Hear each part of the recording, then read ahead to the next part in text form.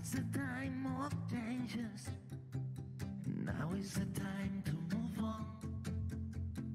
This is the time for solutions. Feel emotion. BNEW is born.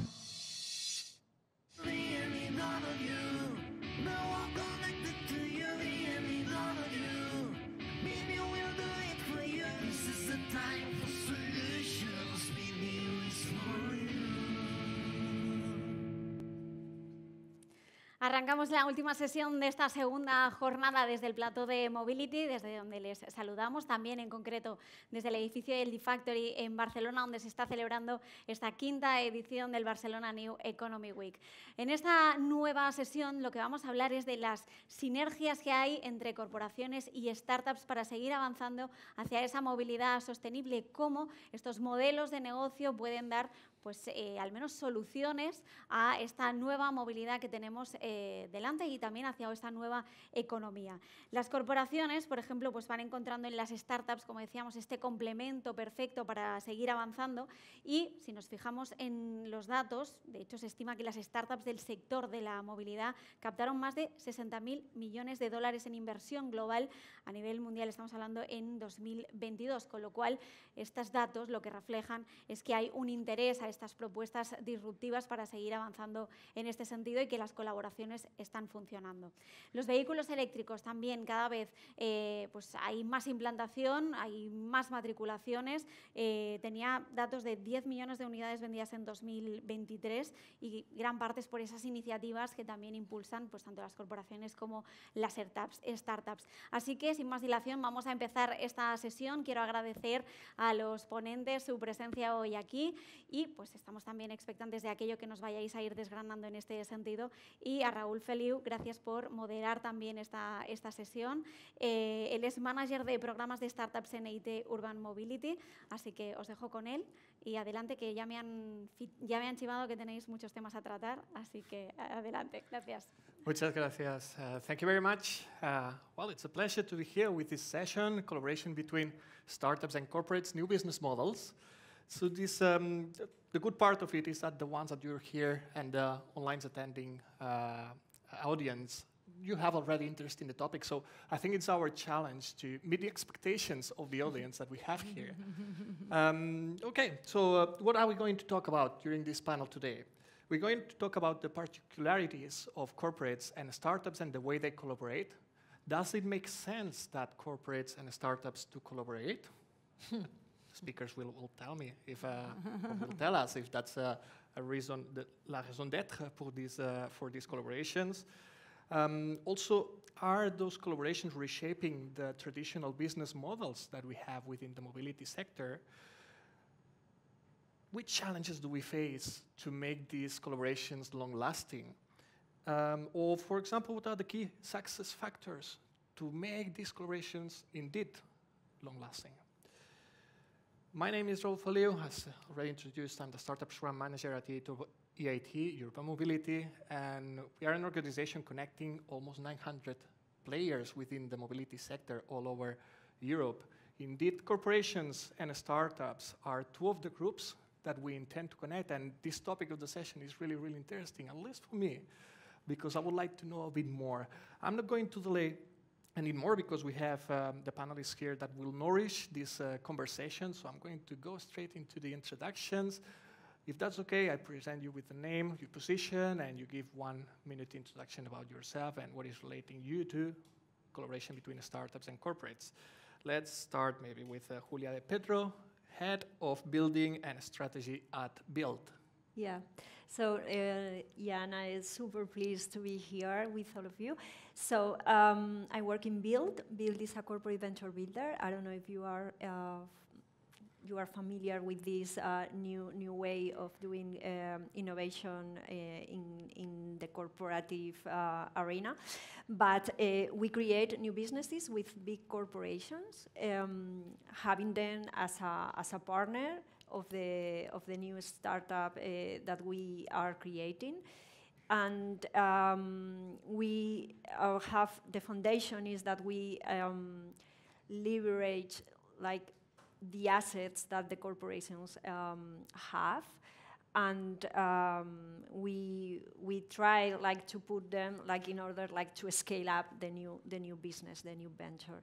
We are agnostic in industry, and we have created several things in mobility. So we are we know also this industry and this topic. Fantastic. That is all. Fantastic to have you here, Julia. Thank you very much. You're welcome. Now let's move to Diego Gea. He is the startup ecosystem leader at Capgemini Ventures. Tell us a bit about what your role is. Thank you so much for having us here and having me, of course. I don't know if somebody here knows about Capgemini. We are 11,000 employees in Spain and 350,000 employees around the world. So to have an idea, we are 3 times the number of employees that, for example, a Spanish company like Mercadona has in Spain. We are an IT consultancy specialized in a lot of sectors, such as mobility, industry, and energy, for example. And we have different ways to collaborate with startups. One is throughout our fund in France called ESI. And a second way to collaborate with the startups is throughout partnerships. We have 200 of partnerships currently ongoing around the world, and a lot of companies scouted in the entire world. So it is my main purpose here, to scout innovative solutions that could fit with our corporate strategy, and also that has already a solution already tested in the market. Thank you, Diego. Indeed, we're very looking forward to know the corporation point of view on this type of collaborations with the startups. And startups came into the last place, last but not least, right? Candace. We have here Candace Safri, CEO and founder of BIA Power. Tell us a bit what you do. Thank you. Yeah, great to be here. Thanks for the invite. So my name's Candace, founder and CEO of BIA. And we started BIA about 5 years ago here in Barcelona.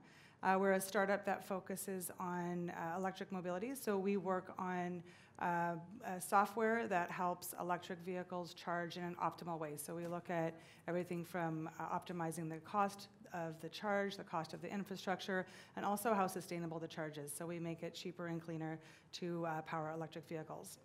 So my background has been in startup, everything. I've spent over 15 years in startup in the Silicon Valley, and then the last 5 years here in Barcelona.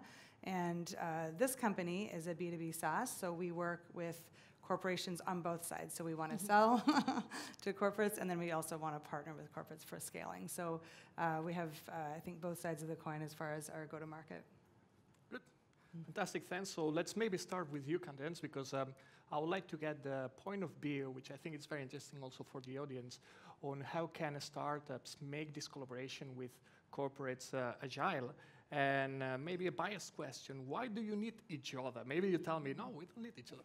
Let's figure it out. So can you quickly put into context BIA Power way of collaboration with corporates, maybe by addressing the differences with collaborations with public administrations, and highlighting the advantages you might find when collaborating with corporates? Sure. So there's definitely a number of advantages, and I would call them a number of challenges that it helps to be aware of and to actually just develop into your process plan.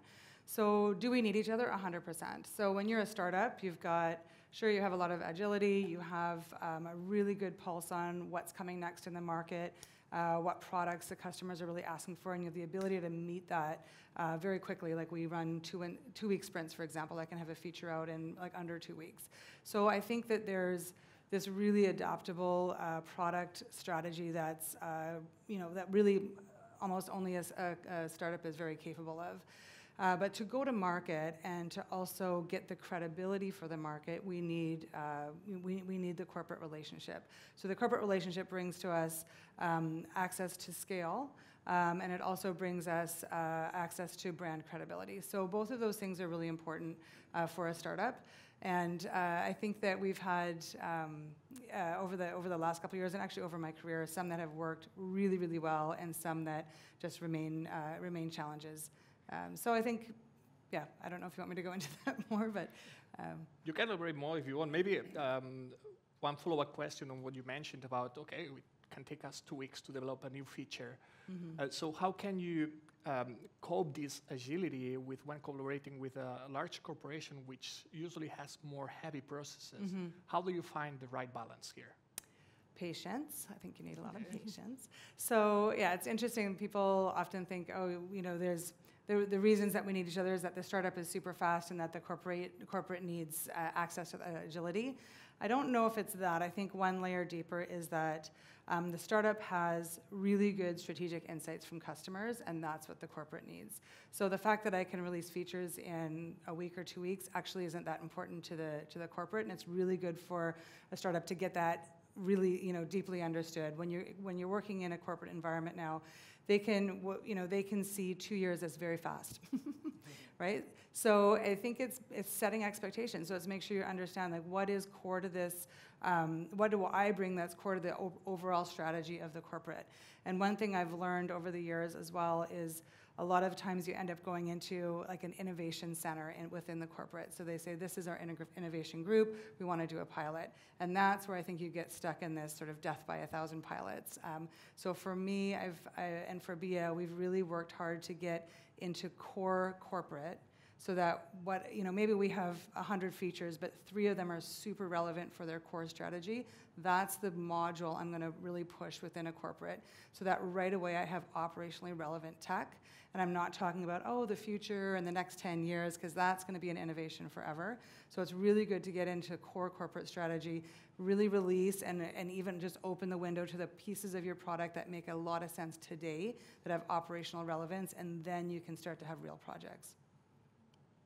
Great, thanks for the contribution, and I would like to take this as okay, you see this collaboration as needed. And now maybe compared with Diego on the corporate side, I hope that you also agree that this collaboration is needed, because sometimes, as I said, corporates are sometimes seen as more bureaucratic, heavy, so to speak. And by referring to the pilot mention that you made, Candace, sorry, let me get back to the script. Okay, yeah, again, the comparison between more agility and maybe more heavy process from the corporate side. So how does Capgemini, and you being the head of innovation, deal with or try not to slow down innovation within your organization specifically? Okay, cool. First of all, just for the record, we are not the dark side, because you said the other side. We are not the dark side. Well, we might be the dark side. So, in fact, maybe it's interesting for this conversation. I had my own business some years ago, so I have both perspectives to try to bring this topic on the table. I partially disagree with the assumption that corporates are slower than startups. In fact, in our case, we were not able to be fast enough to change our value proposal fast enough that we ran out of cash, so we died in the way. So the assumption that startups are faster than others, I mean, maybe developing the solution, yes, I agree, but only developing the solution is not the key of the success. In fact, in Capgemini, we understand that the offering is the main success.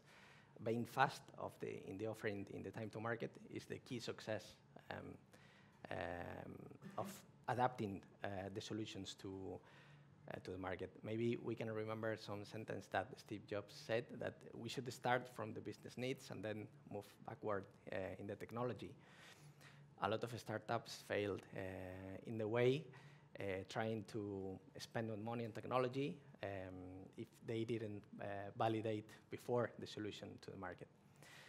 So I partially disagree that corporates are slower than startups, but I should say also one thing, that this kind of collaborations make sense in one step. It is impossible being an expert in all the fields, like people. It is impossible being an expert, a perfect husband, a perfect father, a perfect employee or entrepreneur every time. And in corporates, it's the same in every way. So maybe this is the piece of the puzzle that a startup can bring to the corporate, being specialized in a specific niche to complete the offering that Capgemini, for example, can't afford to bring to the final customers.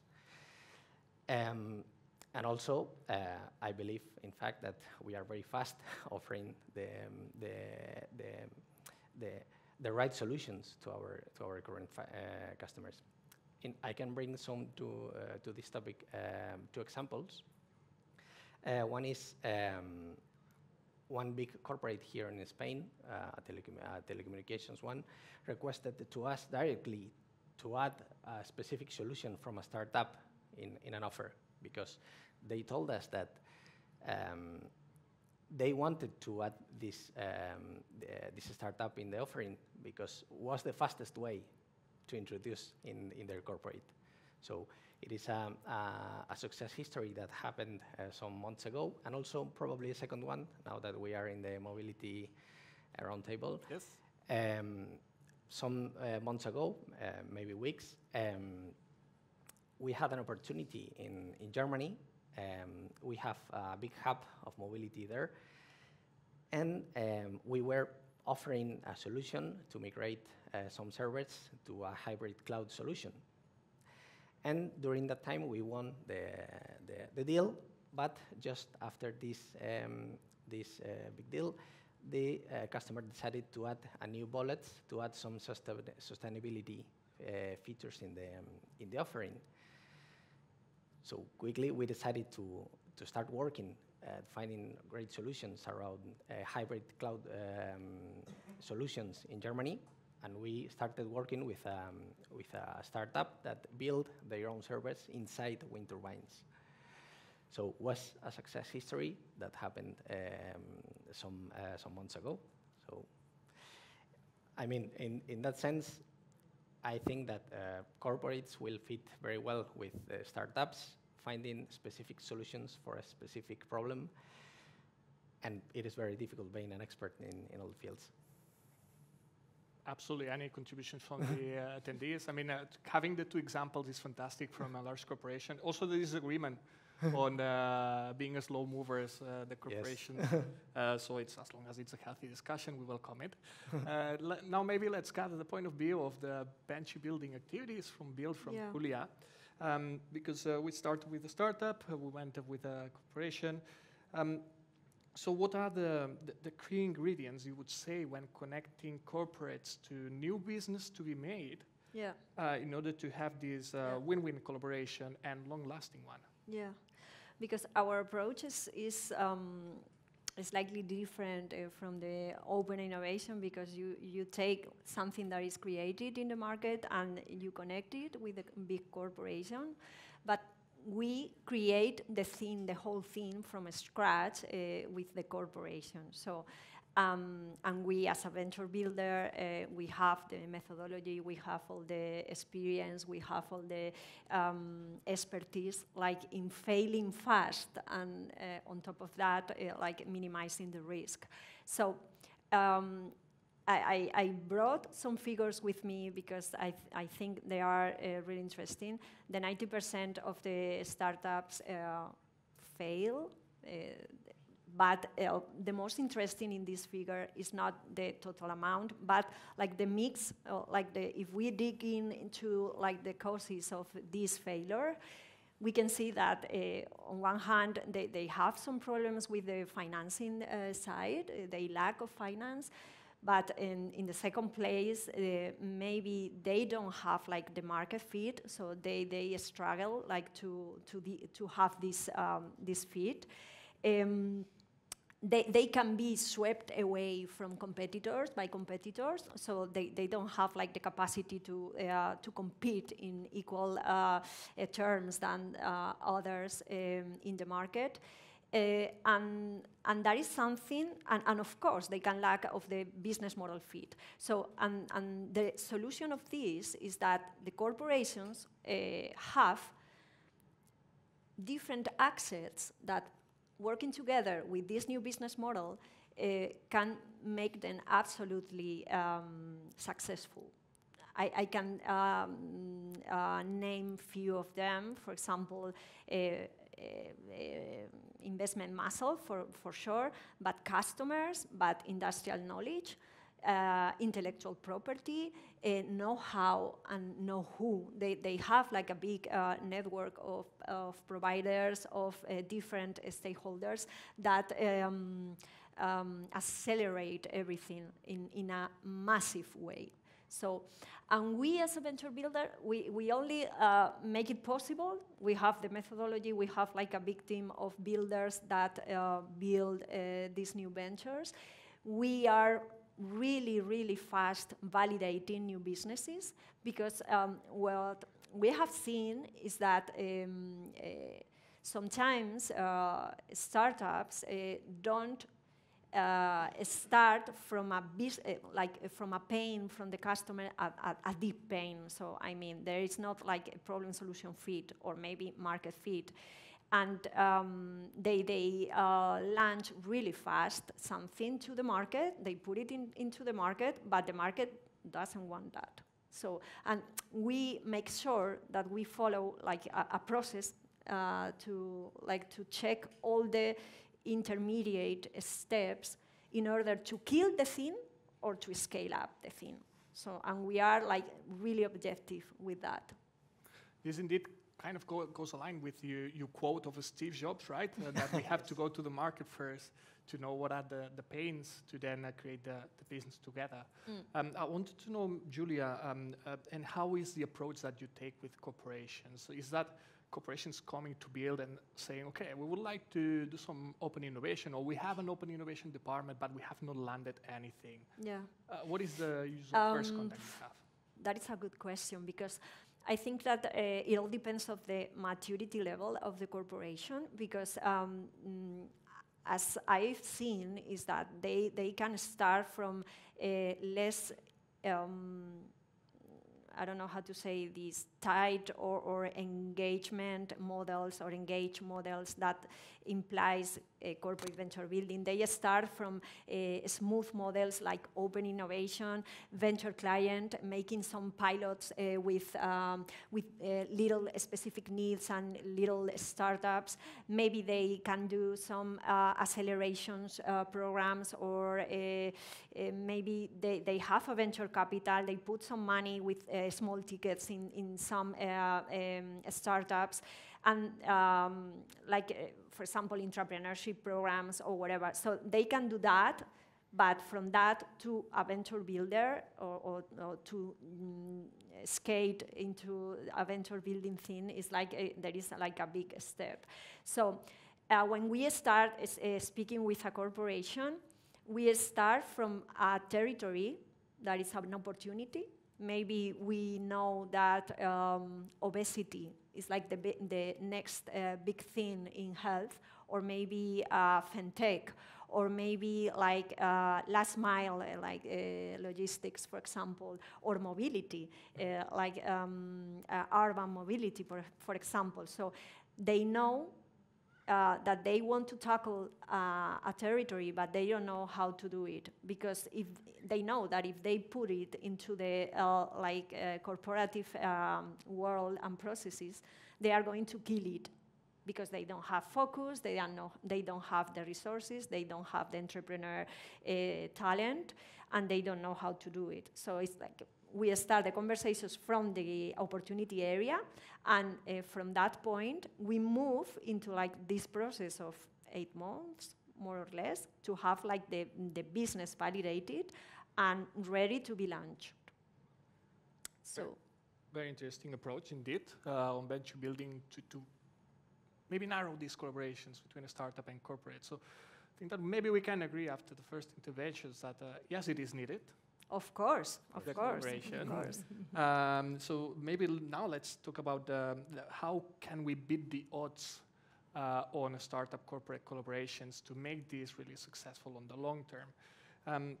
And Condense, you mentioned the starting point of some of your projects with BIA pilots. And indeed, at EIT Urban Mobility, we also intend to facilitate these collaborations, and we even fund some pilots linking corporates and startups. In my humble opinion, the challenge comes after the pilot is ended. Because basically, even if hitting the KPIs or the targets, sometimes the continuation of the pilot into a contract is not granted.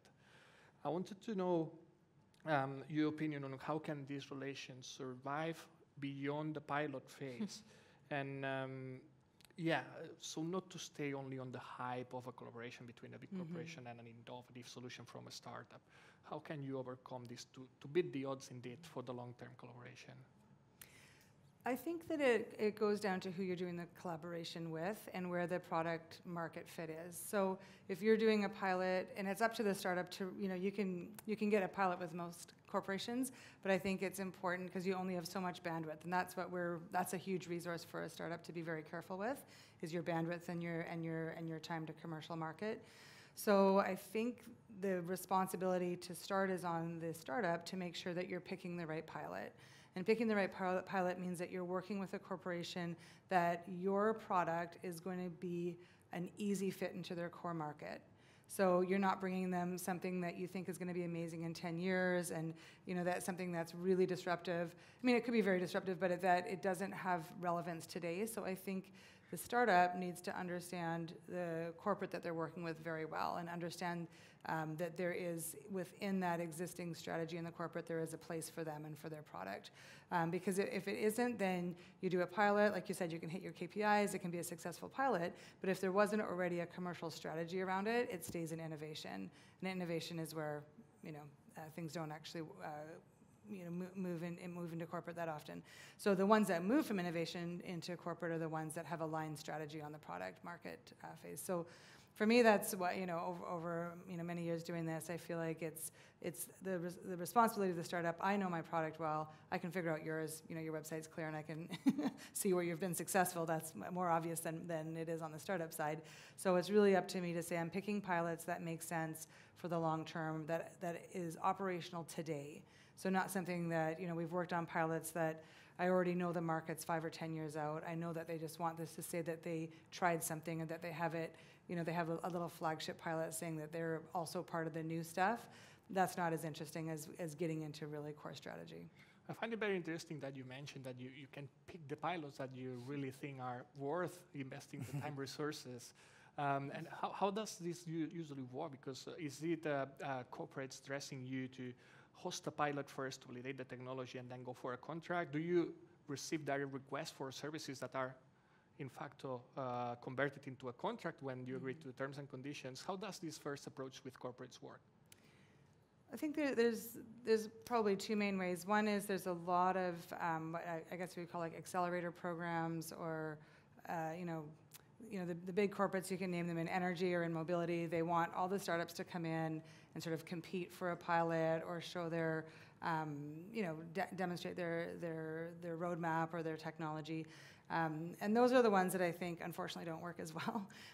Because basically, you're lining up against all your competitors, giving all your IP, and then you're very exposed, and you don't have a real link to what's happening. That's where I think it's smart for the corporate, but not as great on the startup side. And it ends up going back to resource, which is bandwidth. It really takes a lot of time. You have to go through applications, you have to go through presentations, and you have to fill out all the forms, and then you got to travel there. Oh my God. Sorry, I've done it too many times. And then you might win, and then even if you win, then it's like a special project that is saying, oh, we get to do this now. So I think that's one way. The other way is I go after the corporate. So I know I want to work with that corporate. I know that they are in touch with the customers I want to be in touch with, and I go to them and say, I'm going to give you a pilot. I'm going to give you 6 months free. I'm going to show you my tech works. I'm going to show you it make a difference to you, because I know who I want to go after from a product perspective. So I think it's, the ones that come to me are a little bit more They take longer. They're a little bit more about demonstration and actually, you know, if you have enough startups around, you are basically giving all your IP and ideas to the corporate for free. Diego, here's something to add maybe on the startup or the way you proceed with startups. Do you really or usually embrace this collaboration first with a pilot? Yes. How do you have this first point of contact with the startups? Yes, in our case, just before making any pilot, we made a deep health check of the situation, of the financials of the startup, because we need solutions already tested in the market. And it is important being honest on what is inside the cloud of the sales and the rest of the company. So it is important to open the door and to understand what is happening inside the company, the ambitions of the founders, because the attitude of the founders, it is very important to know what they expect of in the future, because we always want to grow. So first of all, we make a deep health check together with our team from India and the rest of Europe. And second one, we start testing the pilots in our own labs. We have 90 labs around the world. One of them here in Spain, probably the biggest one.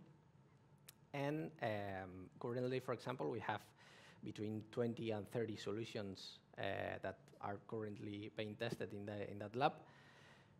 We more or less test 40 or 50 solutions each year there. So this is the first step after bringing the solutions to the final customer.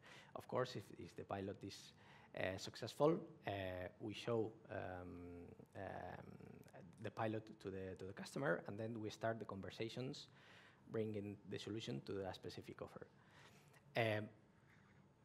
In our case, regarding to the first topic about velocity, those steps only happens between 1 or 2 months. So we are very fast making the health check and testing the solution in our own labs. I'm not going to mention anymore that corporates are slow. That's clear, because you stated very clear that you have a smooth process to test the solutions, even on the risk mitigation side, to lower the risk when you are engaging with new startups with this analysis that you were referring to. Quite interesting. Then on what about the end of the project or the end of the collaboration? When you can determine that the collaboration with a startup has been successful? Is it via KPIs? Is it via the target of the project? Do you take a very quantified approach, or is it more abstract on the values that can provide to Capgemini and the client?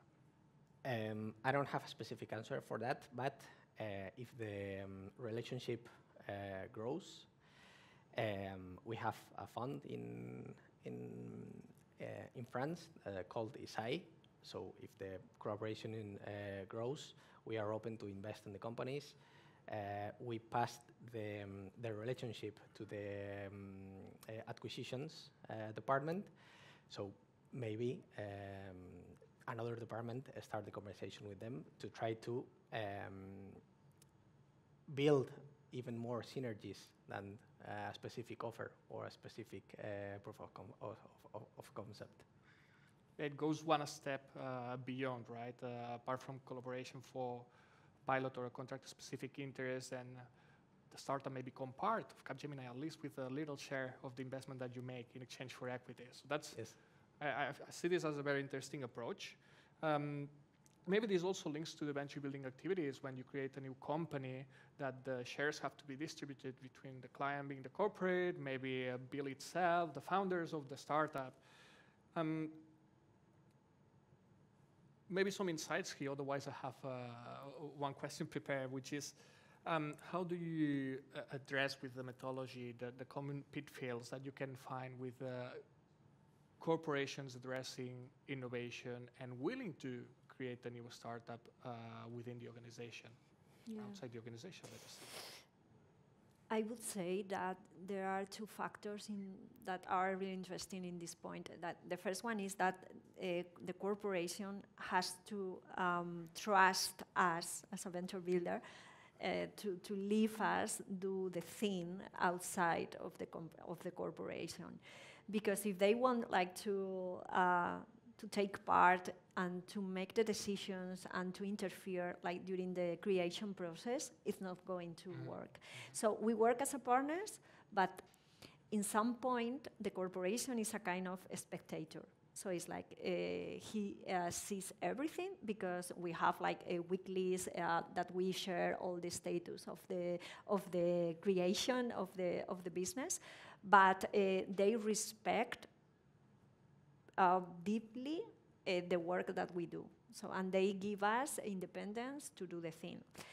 That is one thing that is important. But the territory that I was mentioning, the start point of the process, is really important. That is not an area super strategic for the corporation, because if it is really sticked to the core business, they will want like to have it like inside the corporation. So it's like, okay, this is mine. It's like Gollum, my treasure. I want this like a business unit, but we need to make sure that we give it enough independence. So we need to preserve it outside of the corporation. And of course, we have something that is not really unique. One question, is it independence in the form of the constitution of the company, independence in the form of the way the startup is going to operate when compared to the big corporation? Yeah, the processes and like in independence, like in choosing or picking like the concepts, because we have like different phases from market discovery, problem discovery, solution discovery, validation, and the building plan or business plan. So from the first stage that we are creating like the solution concept, they cannot interfere in terms, okay, I like this most, or maybe I think that we have this interest inside the company, so we can match both of them. So we need to preserve that independence. So and the last one thing is, once we have validated the concept and we know, or we have designed like the business plan, because we only build the business plans once we have validated the thing, because all the hypotheses, all the KPIs, all the numbers, we need to take it from the ground, from the like the experience validating. So once we have created this building plan, we take 2 or 3 months negotiating the whole ventures agreement, aligning all the incentives and the different parts, the entrepreneur team, build part, and of course the corporation part. And we work as a team, so it's like we discuss everything, and we make sure that we are fully aligned in the most important topics, and we decide if we need extra funds, if we need to go there outside, like to look for the investments, and we can do that as build. But yes, we take our time to clarify everything, because we don't need any misunderstanding that stops like the scaling up of the new venture. So it's like some diversification that is outside of the core business. That is one of the messages, and the second one is like independence, and of course like taking our time to align everything, because if we don't do that, it's not going to work. Mm-hmm. Interesting to have seen the 3 perspectives on how to beat the odds on these long-lasting collaborations between startups and corporates. I have to do some time management here, so we have 4 or 5 more minutes. And I would like to close the panel with a couple of short questions with 1-sentence answer for each one of you. The first one, and maybe let's start with Candace. What is the biggest myth about corporate and startup collaborations? And in your opinion, how can we bust it? I think that one of them may be that we've said a couple times today that, it's sort of a broad statement that corporates need startup. And I would say that corporates need startups' ideas. So I think that it's really important for a startup to understand that these companies are very successful for a reason. They actually have the resources to do what they want to do, but they can't sometimes access the customer or the niches in the market like you can. So don't think that they're there for you. They're there for the success of your startup. They're there to access your ideas and your product, your agility in your product. If you understand that, then I think you'll have a really strong positive relationship because you'll know what's best and you know why both parties are into it. And you know how to manage the relationship. So I think corporates need startup ideas is probably the better way to finish it. Good. And Diego, myth Yes. and how to bust it. Maybe you already know that the myth is that corporates are. I know you. So We'll talk later. Yes. no.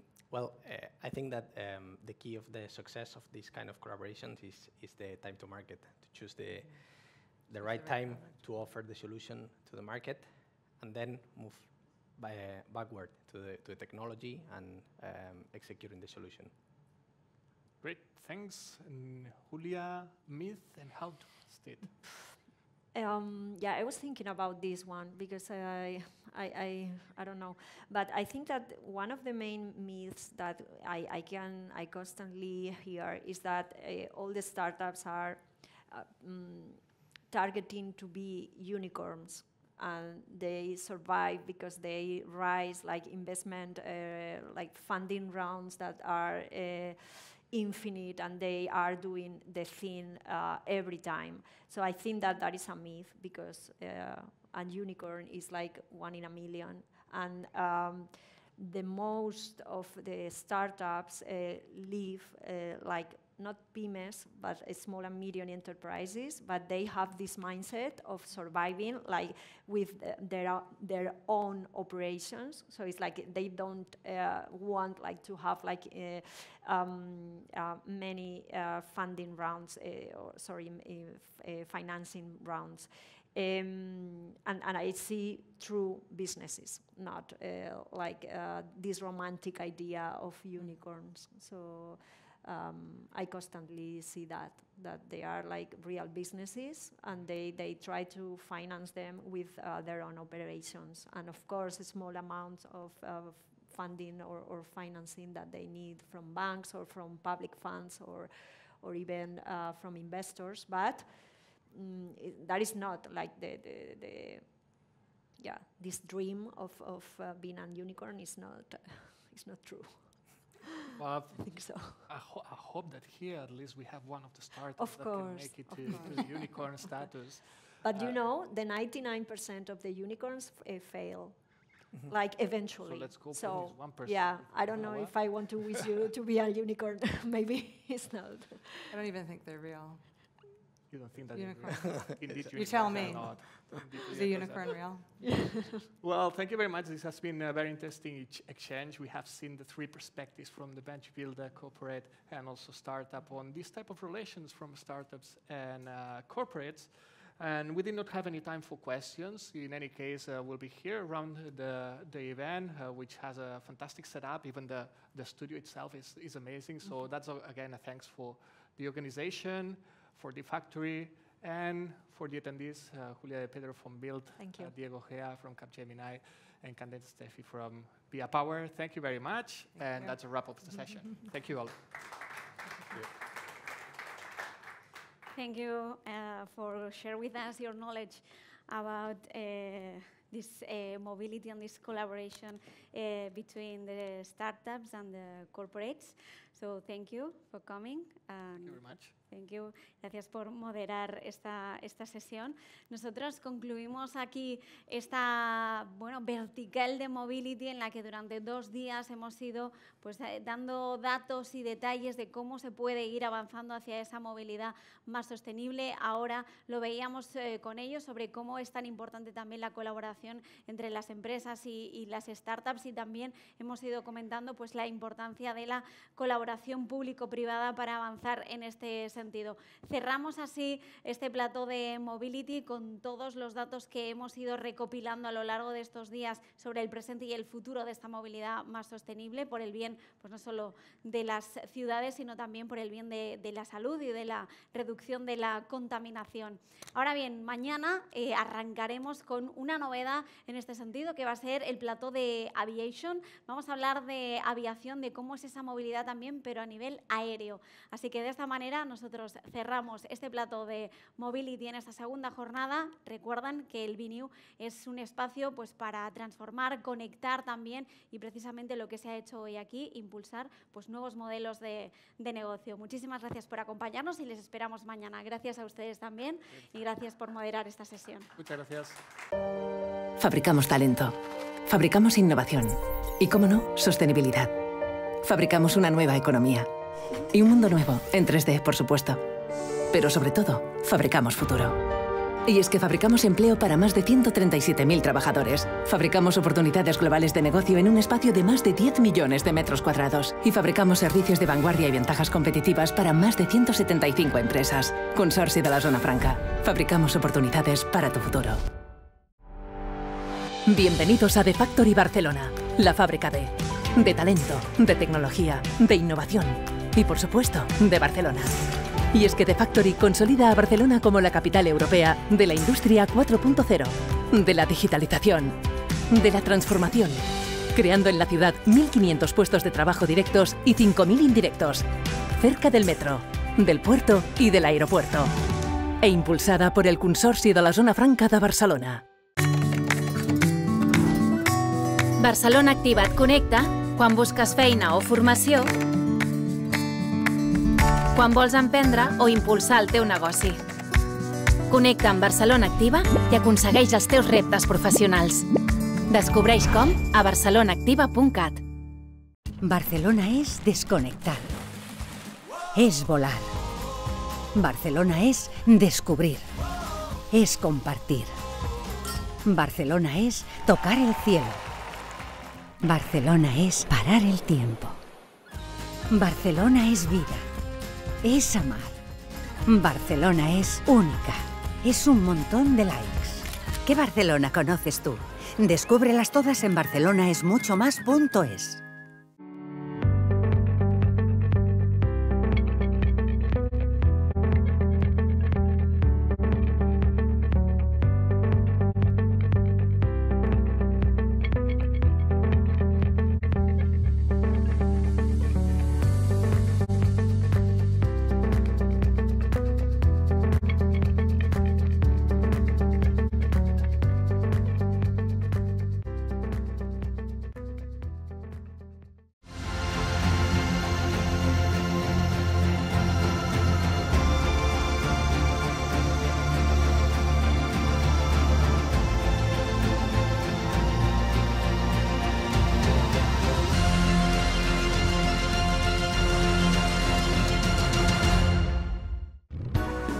Por fin un banco que trata a las empresas como personas. Ibercaja, el banco del vamos. Más de 314 millones de pasajeros han pasado por los aeropuertos del Grupo AENA en España y en el mundo. Un 23% más que en 2019, antes de la pandemia y anterior récord, y un 16% más que en 2022. En AENA hemos vuelto a demostrar que los nuestros son los aeropuertos más seguros, eficientes, sostenibles y acogedores del mundo, catalizadores de la economía y el turismo. AENA, aeropuertos para ti.